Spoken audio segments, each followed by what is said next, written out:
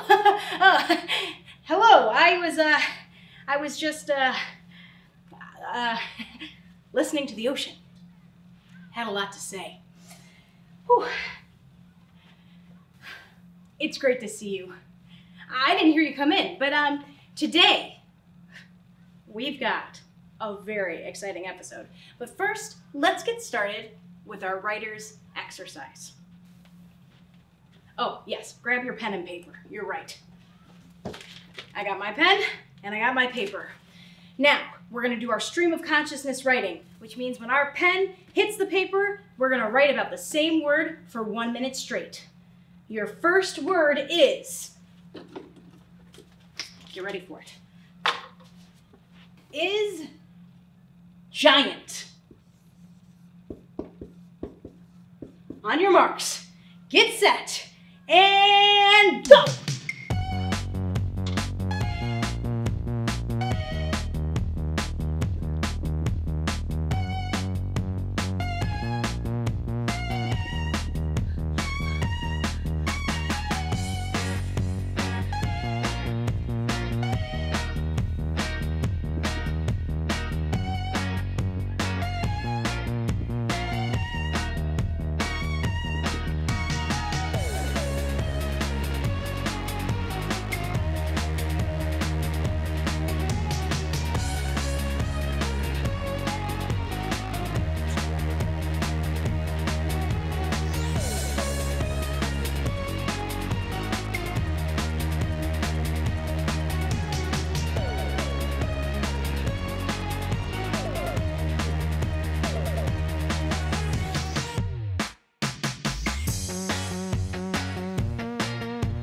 And pens down. Whew. We did it. There's a giant in a fairy tale I once read, and the giant ate bread, but also a golden goose, goose, moose, moose, or is it meese? Mice, ice, fly? What? Nice work. Look at us being writers. Whew, I am feeling good about that warm-up. I am, it's true.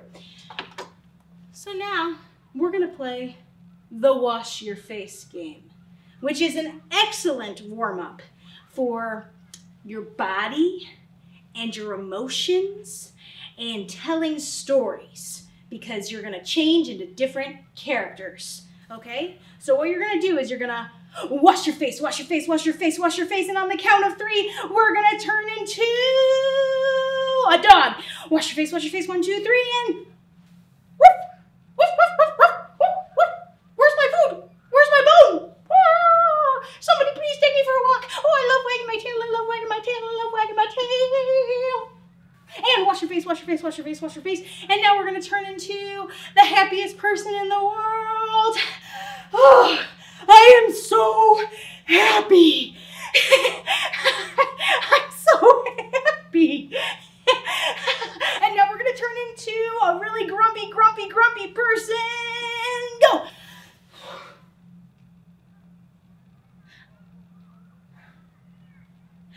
I am so grumpy right now. I'm so grumpy. Don't even look at me. And wash your face, wash your face, wash your face, wash your face. This is our very last one, and I want everybody to turn into a chicken. Bark, bark, bark, bark. And wash your face, wash your face, wash your face. You're gonna turn into yourself. Go. Hey, it's good to see you. Good job. It's a good game. So sometimes we can just turn into a bunch of different things.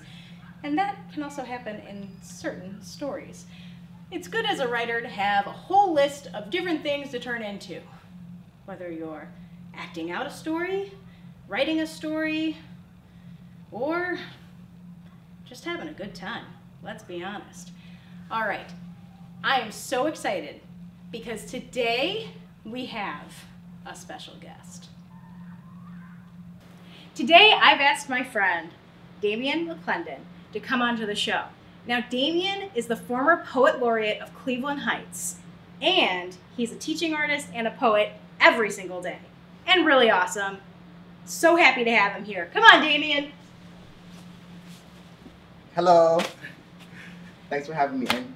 Yeah. So, Damien, what are we going to talk about today? Well, today we're going to talk about this amazing poet named Gwendolyn Brooks. All right. Well, I hear you're the expert on her, so fill me in. All right, cool. So Gwendolyn Brooks was a black woman born in 1917 in Chicago, lived her life in Chicago, and became a poet. I guess how most of us become poets, from a lot of pain and struggle, unfortunately. But what makes her interesting is that she came at a time after the Harlem Renaissance. She was born in 1917. Harlem Renaissance was like 1920 era, so she would have been a child through that whole era. But Langston Hughes, who was a major poet in the Harlem Renaissance era, was a big mentor in her life, and really helped her develop her voice and really gave her an idol to look up to, a place to reach to. And well, did she reach? Because she became the Poet Laureate of Illinois, and then she went on to become the Poet Laureate of the entire United States. Wow. Yeah. That is amazing. Yeah. And if you don't know what a Poet Laureate is, they are just, they are just a poet that's bestowed a special honor by their community, whether that be their neighborhood, their city, their state, or in this case, the whole country. So she was bestowed with that honor, and then she got to do different things as the Poet Laureate, put on different events, and even mentor other poets and bring other poets to the forefront and help them out as well. That's pretty remarkable. Yeah, man, Gwendolyn Brooks, I can go on and on. I guess we could talk about some of the things she wrote about. Yeah, definitely. Yeah, so I guess some poets write about everything, from trees to the wind to the blood in our veins to the earth on the ground. But Gwendolyn, she focused on the experience of her people. Gwendolyn was a black woman, and as a black person in the United States, she dealt with the struggles, racism, sexism, patriarchy, things, these systems of oppression that plague us to this day. And she would write about that. She wasn't afraid to speak truth to power. So you will always find her writing about the experiences of her people. So whether that be her neighborhood, she has an entire book called In the Mecca, where she just writes about this. She lived in an apartment complex, and she would just write about the different people and their different stories in a very creative and poetic way. So if you ever have a chance to read that book, In the Mecca, I definitely recommend it. We're going to read a couple poems from that book. Awesome. Yeah. You know what I love about poets is that they take ordinary, everyday things and make them extraordinary and make them beautiful. Like you said, talking about those struggles, and yet Gwendolyn makes beautiful poetry. Yeah, that's what poets do. It's like we look and we see our lives, and our lives become poems. I like to say that the poet is always poeting.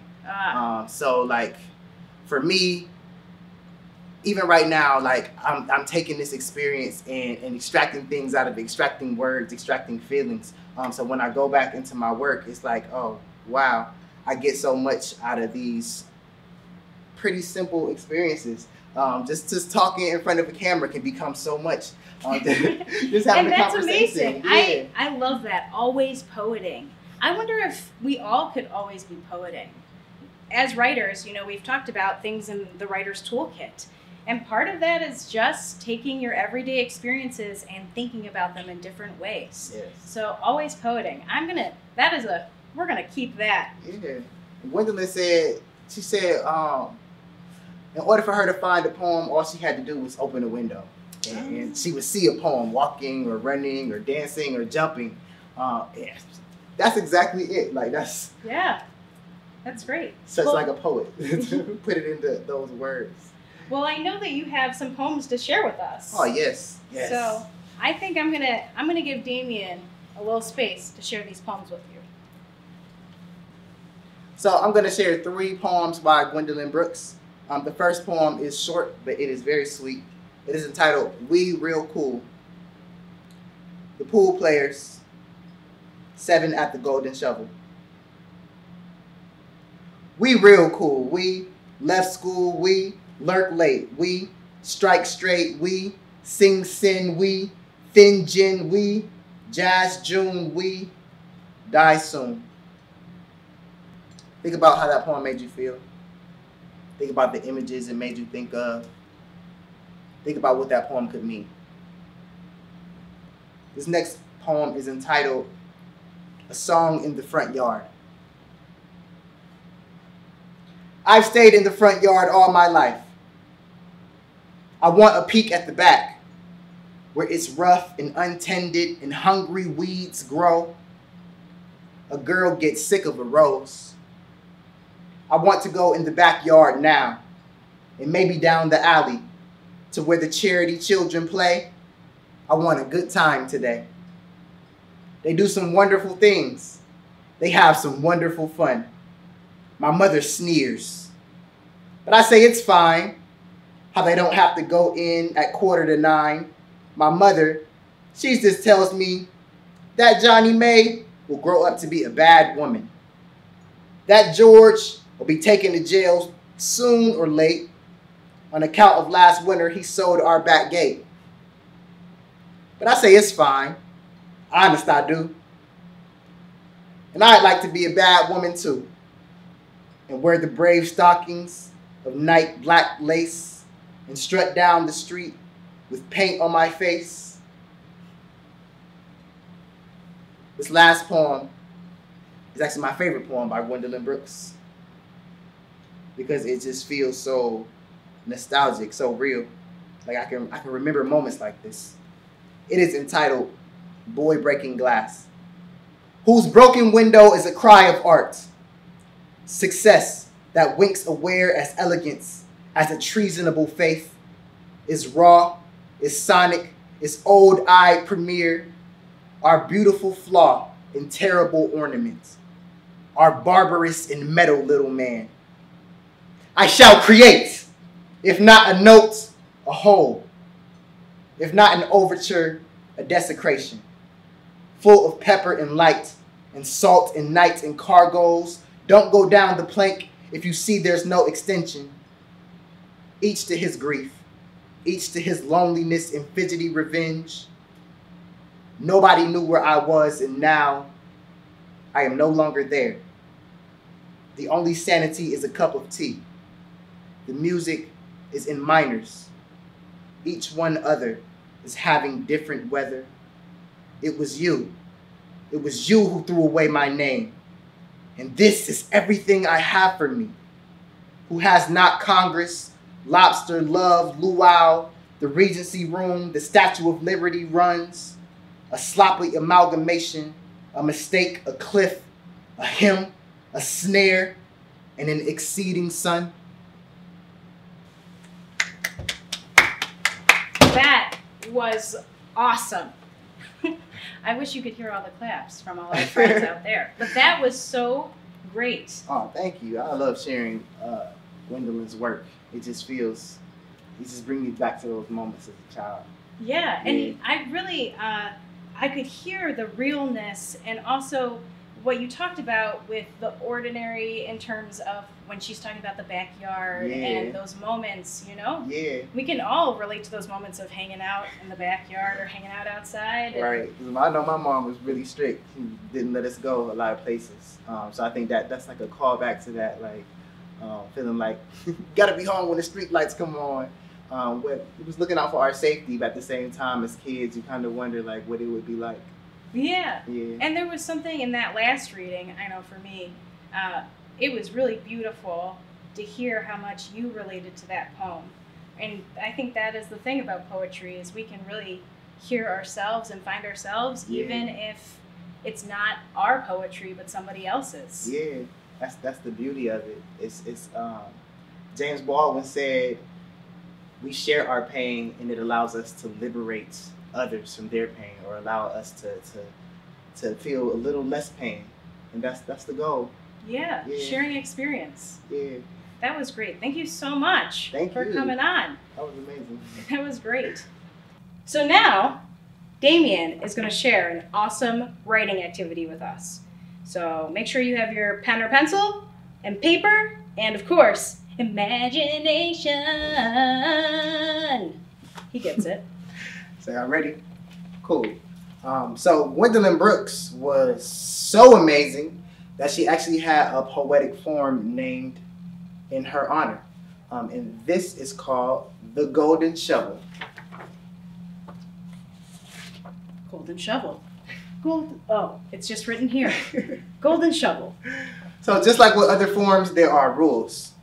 So just like haikus and limericks, golden shovels come with a few simple rules that if we follow, we can make some cool poetry. So the first rule is to take a line from a poem that you admire. It could be any poem. Most of the time people tend to use Gwendolyn Brooks poems, but it doesn't have to be her. It can be your best friend's poem. It could be Langston Hughes, Robert Frost, anybody. So yes, take a line from a poem you admire. Step 2, use each word in the line as an end word in your poem. So I guess that would be, for example, we real cool. You would take we and real and cool, and those would be the end words for your 3 lines that you would write. Step 3, keep the end words in order. So if we're taking the line, we real cool, we're going to keep it just like that. We real cool, not real cool we or some other combination of that. Keep it in order. And finally, give credit to the original poet. It's always a good thing to give credit where credit is due. Very important. And the last thing I want to say is that the poem that you write doesn't have to be about the same thing that the original poem is about. It can be about any subject that you like. Awesome. So, do you have an example? I did. Came prepared. So, I wrote this example for you guys, and I used the first poem I read entitled We Real Cool. I took the line, we real cool, we. And I wrote a golden shovel for you guys. So now I'll read it. I am a flower when it's just me, but when it's we, I feel like a garden. Everyone's different, and that makes life real colorful. When it's just me, I get a little sad, but I'm cool when it's we. Feel like it's my birthday when it's we. That was awesome. Thank you. That was a great poem. Thank you. Hey. All right, so as you noticed, I used those words as my end words, and you can read those words if you just read down. We real cool. We. That is great. Thank you. What an awesome way to write a poem. That's what I thought. I really enjoy golden shovels because they really, it's like recycling. It's like taking one thing and it can be an awesome poem already, and you kind of like take a little bit of it and add your own awesome sauce to it. Yeah. Yeah. That's great. So now, you want to write one with me? I do. That would be awesome. Okay. Cool.